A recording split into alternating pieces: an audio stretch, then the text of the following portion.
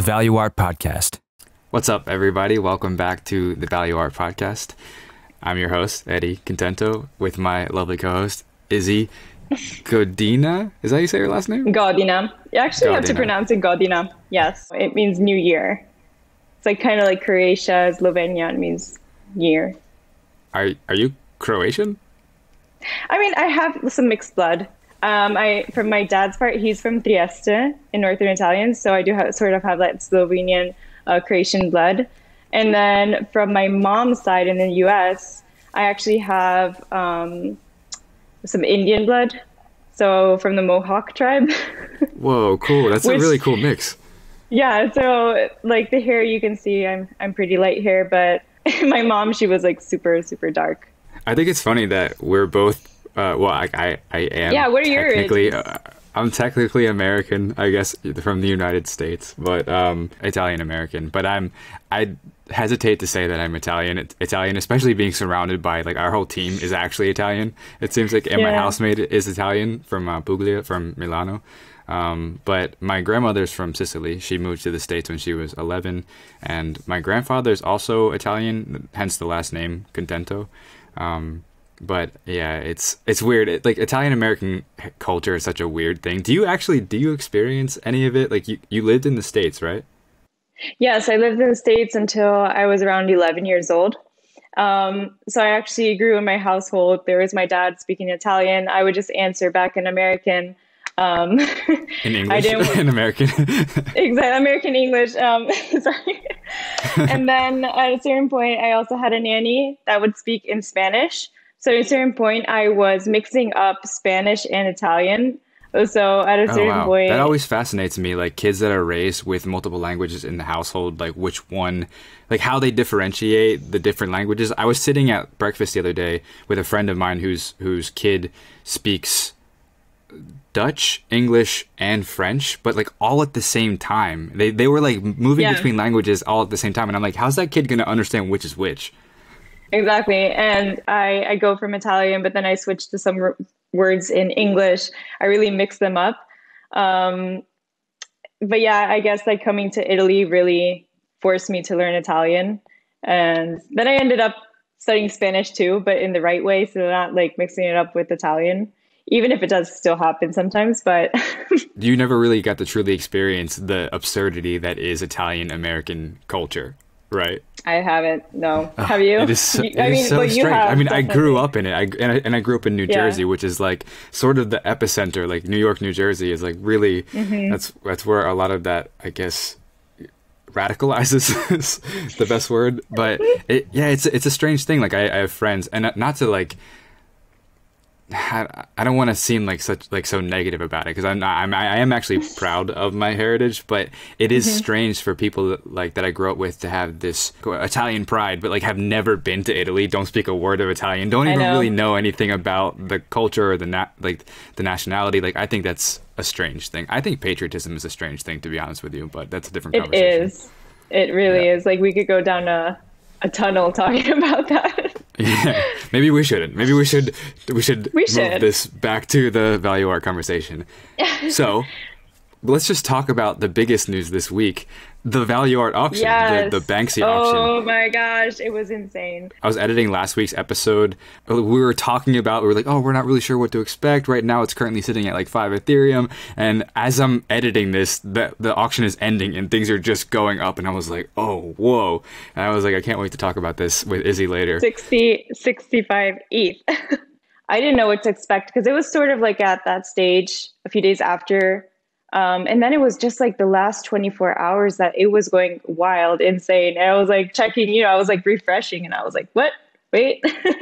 I loved Giorgio's messages in our app group where he was talking, he was like, I'm shaking. Like, I remember he called me at some point and he was like, man, like his voice was trembling. And I was like, I love that. I love how like nobody knew what to expect. And then, I'm happy with how things went. And it means good things for us going forward in terms of like new doors opening, new partnerships, and new exciting artworks. There's that threshold, right? There's that barrier that you really have to get past in the beginning where people are sitting back like, I don't know. slow, and then you have your first drop and it goes well, and then all of a sudden they're like, yeah, I knew the whole time. Now I want to let's talk about collaboration. It's like, okay, we see you. Exactly. Yeah. No, it was a rush. Yeah. And it's potentially good news for us, because this maybe means we have a longer runway to learn and to do this podcast. So that's cool. Absolutely. So, newsletter. What's in the newsletter this week? What's going on that's noteworthy? Yes. So Olympics. Have you been watching them, Eddie? I have not. It's weird. Like, I almost never watch the Olympics. Like every time it happens, I just watch highlights. I just like catch up with friends and they give me the details. I remember one Winter Olympics I watched with my mom, and I was like so bored. It's okay. I haven't watched it that much either. I mean, except for the last races. So, and some swimming. Yeah, I don't know if I was watching the swimming or the swimmers, but okay. you know how. yeah. To be honest.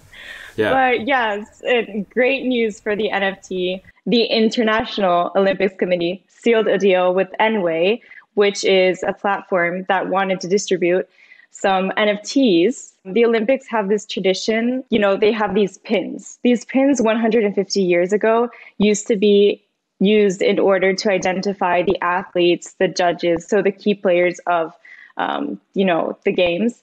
But after that, they actually started exchanging them also among the crowd, so among the fans. So it became a really important thing for the fan base.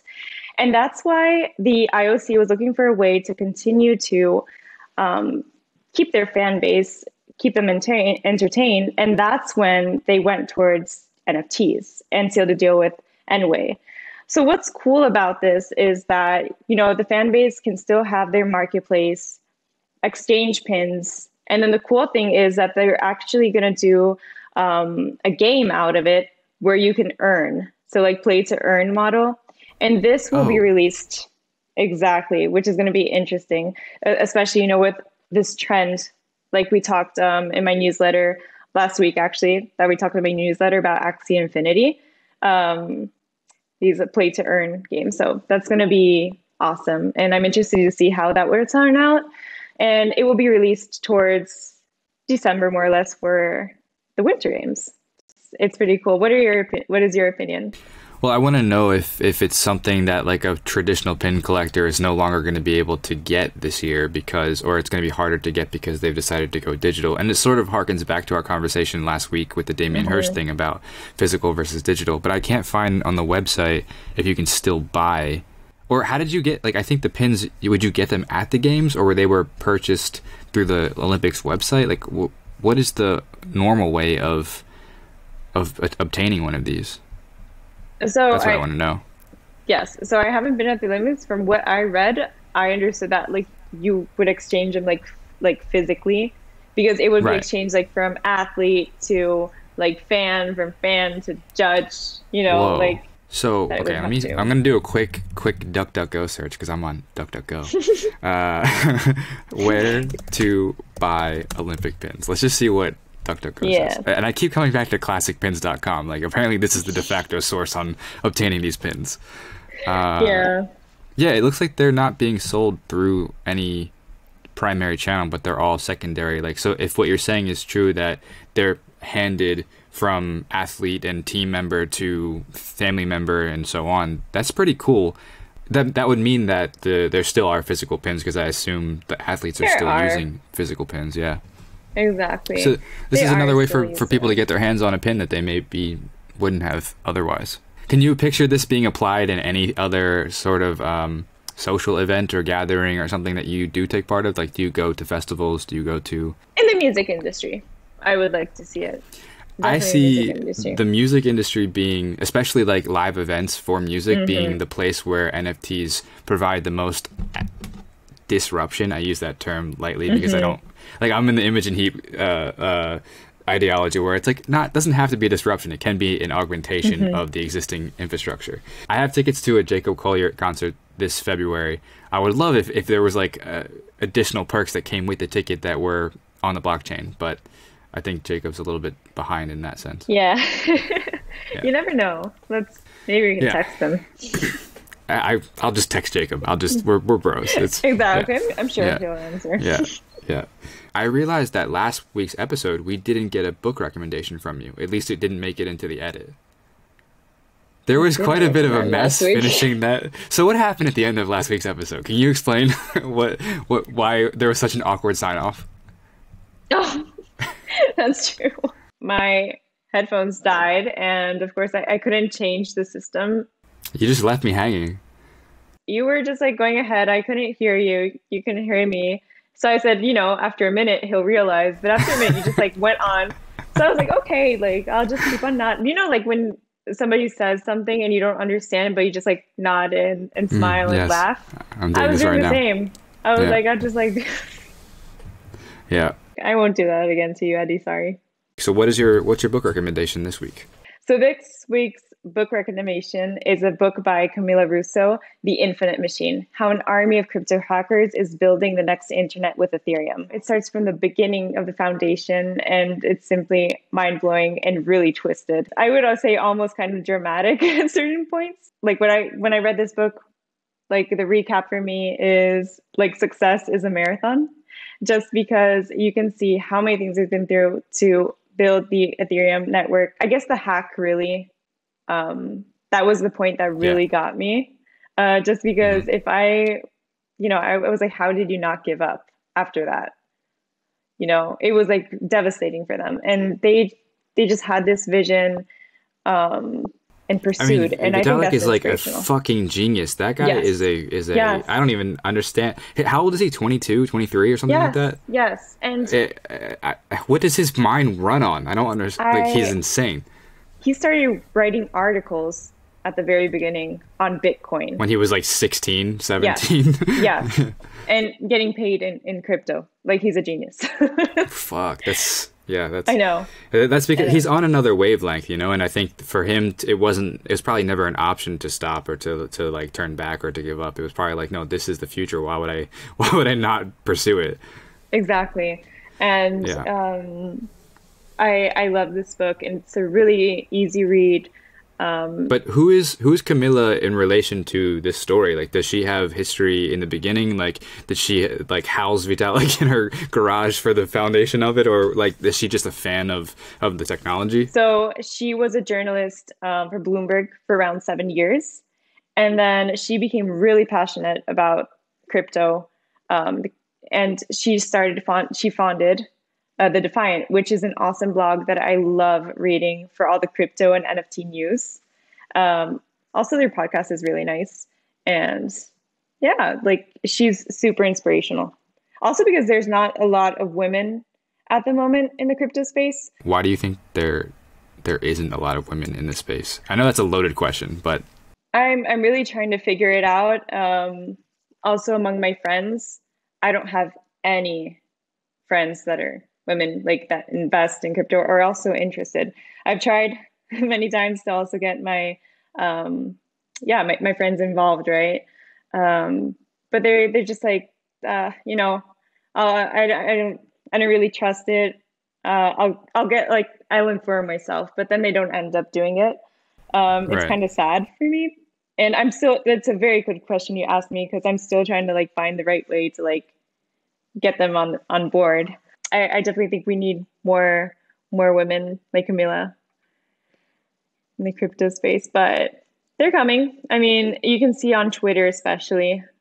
Producer Mark has a link for us, worldofwomen.art, a collection of unique, cool, and diverse women ready to leave a mark in the NFT space. This is something we should check out for sure on maybe another episode. Yeah.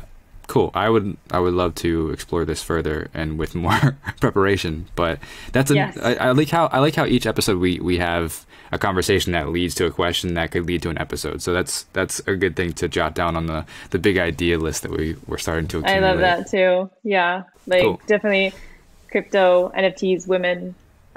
We need more of that. So I want to talk stoner cats, but I kind of want to save it for yeah, I think we should. But do you think it'll be? Do you think it'll be too late by the time we get that conversation around to finalized, and then the whole thing? Like, it would be next week, I think. And you can just say the cat was so stoned it took him a while to get there. Like, I don't know. True. All right. Well, we'll see. We I may know. have a special guest on the podcast, not next week, but the following week, or maybe it'll be some sort of intermediary interview that I do with somebody related, associated indirectly with Stoner Cats, which is the Mila Kunis, Ashton Kutcher, Vitalik voiced animated series. All right. So I think that's a good time to move on to our guest this week. I'm very excited to have a conversation with Peter, who's a collector from just outside of Copenhagen. He has a company called Multiples Inc., and he specializes in collecting Banksys. Like, he's really good at getting his hands on Banksys, and he's got a few. He's going to talk to us today about the story of Spike and how he came into contact with it, and a little bit about the artist and the artist's work. And yeah, should be a fun conversation. So I'd like to welcome Peter Hvidberg onto the Valuart Podcast. Peter, thanks for joining us today. Oh, you're welcome. Cool. So, Peter, tell us quickly who you are and what you do. Well, again, I'm Peter. I collect art and I deal in art. I collected for 30 years almost. And then about 10 years ago, I started dealing as well, mostly with Banksy, Andy Warhol, and Damien Hirst. What was the draw for you into collecting versus, making art or criticism or whatever? Oh, the true story is money. Yeah. Yeah, makes sense. I found out that I was good at collecting, in money terms, the right works, so I could profit on them. Mm-hmm. And I used to be a businessman in the clothing industry, and we had a thriving business, and then came the big money breakdown, what is it, 13 years ago or something like that. 2008. And around that. And we kept it going a few years, and I kept all my art, and I lost everything else, and that's it. It's back on the shelves now, everything. but anyway, and then I thought I would not continue in the same business, so I took into art business. I thought that was a walk in the park, and it was not. What surprised you most? What was if you thought it was easy getting into it, what surprised you the most getting into it? Yeah. I thought it was a very intellectual, world. People speaking a lot about art and emotions and stuff like that, and politics. And I found out it's not. It's about money, and at the end of the day, and not all dealers will say it. Gallerists might do it, and museum people will continue saying that. But it's a money game. Yeah. So less art speak and more business lingo. Yeah. I like the combination of both. What drew you to Banksy, or what was your first encounter with Banksy that you knew, like, okay, I need to collect that? I think the first work I saw, actually, it was a print. I think it was the Kate Moss print. He did some edition at some point with Kate Moss instead of Marilyn Monroe. And of course, Marilyn I knew from Andy Warhol. And then I thought, okay, it's funny, but it's not like a masterpiece. It's funny, but and I checked the name, and I found out he was a street artist, or rather, first I thought he was a graffiti artist, but then I learned there's a big difference. And then I started finding his works interesting. Was the having collected Warhol what appealed to you when you saw the Kate Moss, and did it like aggravate you at all to see that somebody was sort of ripping off Warhol style, or was that because they're both appropriation artists? Was that like okay? No, it's not rip off, because Andy Warhol was the biggest rip off of all people. Yeah. But they are kind of they go alongside.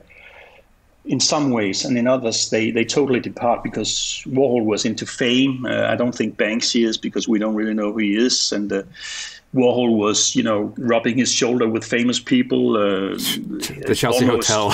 Everybody, celebrities. And he almost invented, Instagram with all his Polaroids and stuff like that. Yeah. And we don't see any of that from Banksy at all. But still, I think they have a lot of in common. What are some of the characteristics that Banksy exhibits that make him different from other artists that you think are stand out, unique to Banksy, only Banksy? It depends on what you mean by exhibit, because if you mean the original street work that was done in the streets, or the studio works, there's a big difference in my opinion, because the question is if you exhibit art in the street or if you showcase it and people take it away and stuff like that. And that's different from showing in a gallery. So it depends on if you're thinking about street works or street related works or in my opinion, the more boring studio works. Did the anonymity really appeal to you? Yeah, I thought, and I still think it's funny. Yeah. I like it. He's the most well-known unknown person in the world. Exactly. Yeah. I think it's brilliant that he maintained it. Tell us about your organization, about Multiples Inc. and how that came to be. You guys are based in Copenhagen? Outside Copenhagen, 50 kilometers outside of Copenhagen. It's a collective. It's 3 of you guys, right? No, it's just me. It's just you. Okay, I don't know where I read. I thought there was 2 other people involved. I thought I read that on the web. Was. At some point, I purchased the work by Banksy called Donkey Documents. Okay. An Italian filmmaker made Marco Prosapio, I think his name is. He stayed here with me for a few days. And he made a movie about Donkey Documents, the man who stole Banksy, I think they call it.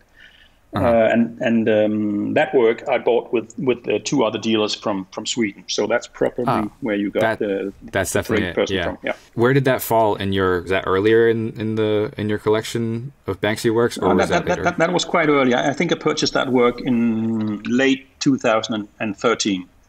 Okay. And that was the second Banksy work I bought, and of course it was a street work. Did you pick that up before Spike? Yes, I did. So that would have been the first piece that you had from that region then? That was the first work from Palestine, yes. That was a very big rock. It was like 2 times 350 or something like that meters. It was a nightmare because the weight was 5 tons. So I have some experience in taking rocks out of Palestine. Yeah, not only like you must be one of like a handful of people that have ever had to do that in the world, right? Like what is that like, having to navigate the logistics of that? Terrible, absolutely terrible. Yeah. I had to call the foreign service in Denmark to be sure that I didn't put money somewhere where I shouldn't put money.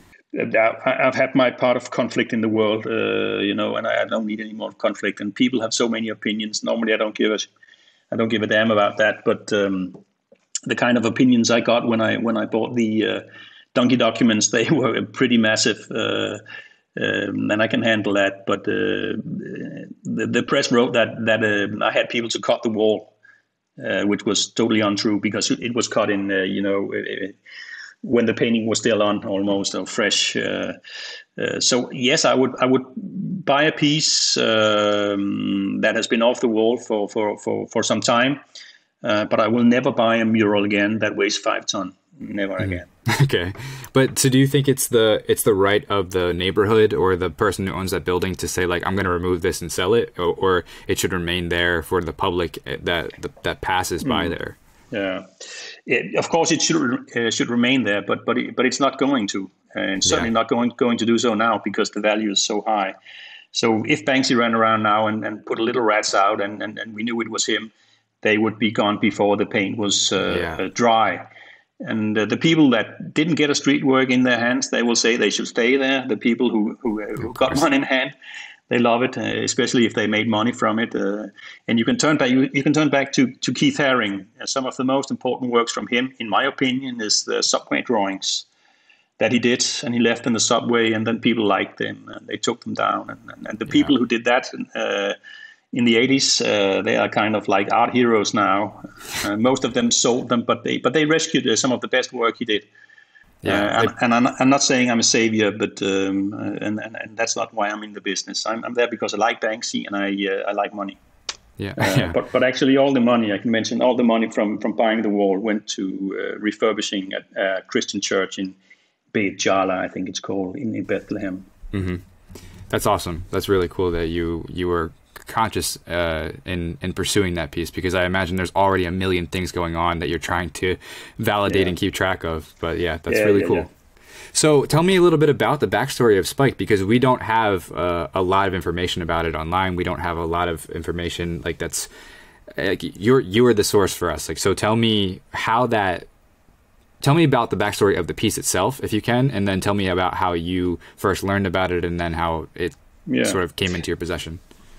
Banksy in the old days, around 2004 and 5, maybe before, he made an annual treasure hunt where people could follow him on his website, and he would put out some hint somewhere, and then you can win a prize. And I think it was 2005 when he was in Palestine. He put out Spike, and as I recall, he placed it near the wall, separation wall or security wall, depends on how you see it.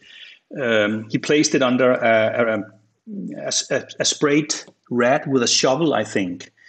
And then you had to find the rat with a shovel and what was like below it, and that was Spike. And then you had to report the name Spike to Banksy in 2005 via his website. And as I recall, the guy who found it, I don't know his name, but he received an email, or rather he emailed Banksy at that time, and he received a return email, which I believe was directly from Banksy, because it was quite personal, in the wordings. You're a fucking winner and stuff like that. His assistants, they wouldn't write like that. So I think that was from the man himself. Wow. Imagine getting a personal email from Banksy. Yeah. That's super cool. So then what was the next phase of its chain of ownership after that? The guys you mentioned before, the Swedish art dealers, they had a small show going on in, I think it was 2006 or 7 or 8. I can't remember. No, that was later. That was around when we bought the wall. So 13 or something like that. Anyway, they had it exhibited. I had a look at it, and I found out that I found it interesting, and I bought it. And then later I found out, because I didn't know at the time, that it was featured in a catalog from 2007 from Vanina Holosek Gallery in New York City.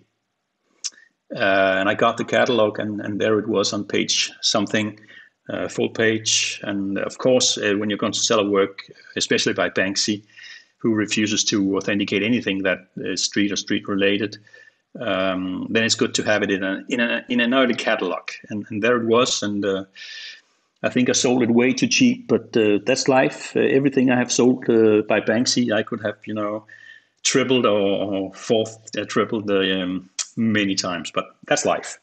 Later, I think the work was, before that, the work was probably part of Pollock Fine Art. I can't remember his first name, from Pollock Fine Art. Then it went to Artificial Gallery in London, and then exhibited, as I said before, with the Vanina Holosek Gallery, and then then in Sweden, and then me. When you first saw it, what was your impression? That it was Banksy. That it was probably not the best piece of art in the world, but anything that relates to Banksy and especially the early years is Banksy history, and it's part of art history. And of course, it's political, because it's got to do with the Palestine, and that's why I found it. That's why I found it interesting, because no other artist that was known at the time and that is known now really gets into conflicts like Banksy does. So I found it interesting. But my wife certainly did not want a piece of rock in her living room, so it had to go. Not even a Banksy? I have many Banksys. You should see my walls here. So okay. Wow. Street art really is the only type of art that you can make the statements that he's making, especially related to conflict, like being there, putting the work at the heart of everything. It's really the only type of art that you can make that kind of impact. It's really, really crazy, really wonderful. You think so? I think every artist can do it, but they don't. But of course, it's easier for Banksy, because he, or at least in the old days, he put it in the street without asking for permission. If you ask permission now as an artist in many galleries, they will say, no, don't go there, don't touch it. we'll just get, in conflict, and we have rich American buyers that don't like that. So true. He can do what he wants. He's free in that context. Yeah. Do you think his anonymity, if he were to be revealed, would impact the value of his work?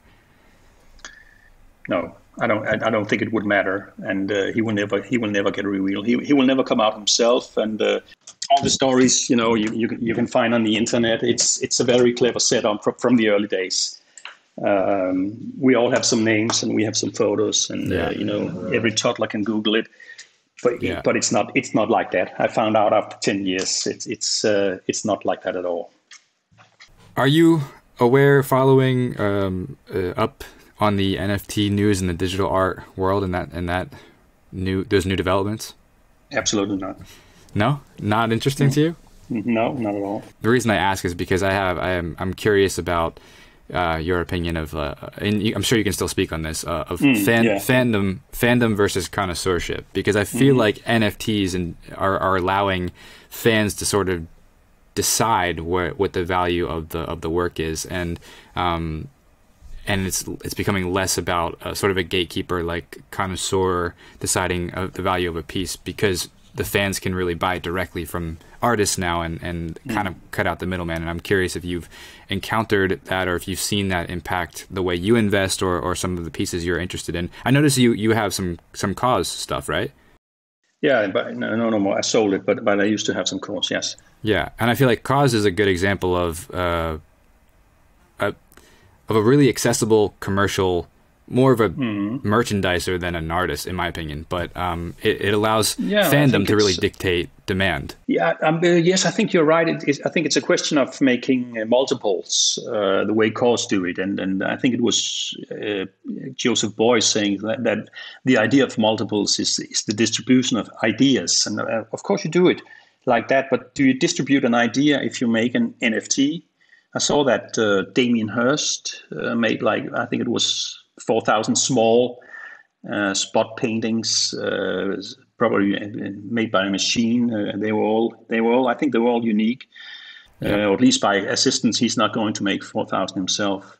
But what is unclear to me is that if people get the physical artwork, or if they just get I don't know the word, crypto line on their iPhone, what do people get? Do you know? Yeah. I mean, it's a certificate, essentially. It's a hash of a string of characters that verifies that you are the unique owner of this. And I think it sort of parallels a COA in the art world. I mean, in the same way that you can have millions of prints of the girl with pearl earring, but, there's only one of those, right? You can hang it on the wall. That's very true. And I think that's unsexy. But then again, I'm 55. It's probably the new way of dealing. I understand that, but I think I'm too old to getting into it. But I don't know. Yeah. I honestly don't think that's an age thing, and that's why I love that Damien Hirst piece, because it is a question of do you value the physical thing or just the idea of the physical thing, and that's a conversation we're going to keep having. Yeah. Yeah, I think it's really cool. But Hirst actually made 4,000 pieces.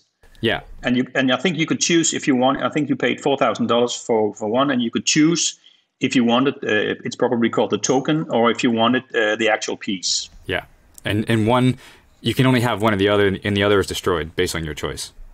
Okay, got it. Yeah. So it's quite a statement to make around this conversation. I thought it was brilliant. Yeah. Izzy, Mark, did you have anything you wanted to ask? Hi, Peter. It's Mark, co-producer. I'm intrigued about how you think about the progression of Banksy's work over the years. How has his art evolved? Do you think he's got better or worse? Or do you think Banksy is unique in that his work has largely remained the same over the years?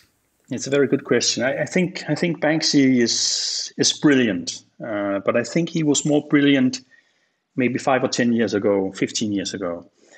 The guy is, 50 years old now. He can't run around, spraying on people's walls anymore. When he does, I believe he does it with permission from people. He did a prison not so long ago. I can't remember the name. And of course, it's commissioned. I can't hear you. I don't know. You're talking about the prison where the guys were rappelling down into the typewriter. Yeah. When he does stuff like that now, of course, it's kind of street work, but he has permission to do it. I know that. And he didn't have permission in the old days. So, of course, he has changed. And the money is also a big game changer, because there's a lot of the street art community, and especially the graffiti community, they dislike Banksy. Actually, they did 15 or 20 years ago already.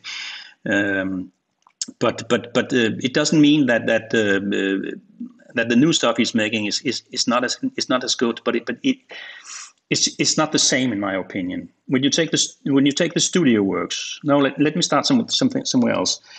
What I did with my own inventory in Banksy, I used to have works that was from pest control, not prints, they never interested me, but originals. And I sold those work, and I spent the money on street works and street related works, because I could get them cheaper, much cheaper even, and they are much better in my opinion. And I think in the long run, the legacy of Banksy will be the works that was done on the street, done in his early studio, and we even have that from the artist himself. I found some letters not so long ago when I was doing some research, where Banksy was saying, the works I make in the studio, they are just souvenirs for rich people. The real works, they are done in the street. So that's the artist opinion. Do you think that totally those works that he's getting permission to do now, you feel like they're cheapened now? No, I think they are works that are good to promote Banksy and promote the message. And the newspapers, they love it. When you Google Banksy, they're much more hit than any other artist. I think he has 10 or 100 times more hits than Damien Hirst, who's the highest profiting of the artist for this time being, anyway. But I think, in my opinion, the best Banksy works, they are from 2010 and backwards. Not saying that the last 10 years are bad works. They are not just the same because he has to leave the street. He has to be more commercial, and he has his website, with pest control saying you can't buy anything, nothing is available. So many of the works, they are hard. The accessibility to them is difficult because you can't buy the stuff in a gallery. Right. So I think it's a typical Banksy game. See my stuff, see my name, see what I do, and it's brilliant. And you can't buy anything, so you have to turn to the secondary market to get the stuff. And on the secondary market, we have street works, and we have prints, and we have originals. I'm curious what the type of clientele on the secondary market for Banksy is like. Like, what kind of people are you running into? Rich Americans, rich Italians, rich people from Switzerland. Even had a guy from Germany whose wife wanted a small summer house or something like that. He didn't want that. He wanted the street work, and he bought it. And he paid a lot of money for it. It was an early one, fully documented and stuff like that.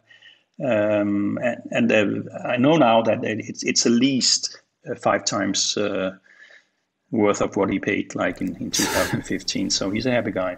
So he's like to his wife, like, I told you so. He made the right choice. Exactly. Yeah. But what are those interactions like for you? Are they like, do you share a comment? Like, is the conversation rich, or is it like a really brief exchange? Like, how does that work for you? Very often it's just via email. I try to source out works where the provenance is solid from people I know. I was happy to be with some of Banksy's old friends early on. I won't mention names here, but you can find some on my website who worked with Banksy in the early days, and some of them still see him. And there's some of them you're not going to believe what they have. It's wonderful, but they are scared of selling it because Banksy refuses to authenticate the works. Right. Which is not necessarily, or it's actually not a question of authenticity. It's more a question of not wanting to add value to the works, because either a work is authentic or it's not. Have you found yourself sort of in the position, like people reaching out to you to be like, hey, do you think this is authentic? As like yeah. Have you embraced that like expert No. the decider? I don't sell anything I don't trust 100%. But still, I know I'm not going to get the accept from the artist or his affiliates. Right. And then I know there is, and everybody knows there is so much crap out there. You're not going to believe it. But it's if you're a seasoned collector, you know what to look for, and what's the backstory? Can you prove it? What's the provenance? Do you have any early photos? Stuff like that. Yeah, documentation becomes a really important part of doing that. Yes, it does, and that's also what I told you about Spike. It was in the early catalog 2007, and the work is from 2005, and nobody put names on rocks 2 years after, and in 2007 I called it a Banksy. Right. Yeah, that makes sense. Cool. I do have one question that's kind of unrelated to any of that, and it's more just a fun thing that I thought I'd ask you about. I watched Exit Through the Gift Shop again recently, like I think a year ago, and it occurred to me that maybe the whole thing, and maybe this is obvious, but that the whole thing was coordinated by Banksy, and that Mr. Brainwash and Terry are just a character he designed, but the duration, or the amount of footage they had is the reason that I'm like, oh, maybe not, because I think Shepard Fairey looks really young in the beginning of that documentary, and then much older. And I'm curious what your thoughts on that are. If that's Mr. Brainwash, of course, it's shit art. And that's okay. I think graphically it looks funny on the wall, but it is crap, and he knows it himself. Some galleries are not liking me now. I don't care, but I think it was all a Banksy prank, and he made that with what's the guy called Thierry Guetta, Mr. Brainwash. And when you look behind the scenes, who produced the movie, you will find out that it was Banksy's business manager. I can't remember her name right now. Holly something, Holly Cushing or something like that. She was the producer. So of course it was meant to be a work by Banksy, and not a movie by Mr. Brainwash. Right. It's so layered and nuanced that you could believe that Terry was making the statement by being the shit artist that he is. You know, it's plausible. I think it's brilliant. And because if it is a Banksy like elaborate hoax, then that's even more brilliant. I think the film itself is one of a kind. I really enjoy it. I think Banksy is testing the art market. What can we actually sell to people? What are they willing to pay for? Yeah, and I guess also with the shredding, the painting that shredded itself at, was it Christie's or Sotheby's? Sotheby's, yes. Yeah. There you should also look for the provenance of the work, but you can do that yourself. Yeah. Well, Peter, I think that's everything I wanted to talk about, and thank you for stopping by the podcast and talking to us. And you're welcome. I'm going to be continuing to follow along with your collecting endeavors. Yes, do that. Thank you. Thank you for calling. Cool, take care. Peter. Bye-bye. Ciao, man. Take care. Bye. Okay, so that was I say so often. So often. That was a nice little conversation. It was quick. I really appreciate how like direct and to the point he is with his answers. I'm not gonna have to do too much editing on that interview, so that's great. I can't imagine, because he was hinting a little bit in that conversation about like the people, the friends of Banksy and the stuff they have of Banksy's work, and I can only imagine what those things are, and I'll probably never know or never be even close to knowing. Know. Yeah, it's just not in my it's not in the cards for me. Yeah. But that was fun. I'm glad we did that. And how are things going on the forums, on on Reddit and on Twitter? And I don't know what this is. This doesn't represent anything. Oh, it's exploding. How are things going? Yeah? We got a very nice comment. Let me get it. Oh, okay. Let me hear it. Yes. Wait, I have to find it. This will be good. We can make this a regular thing. We can make the segment at the end of the show where you read embarrassing, cringeworthy comments to Eddie and surprise him. Exactly.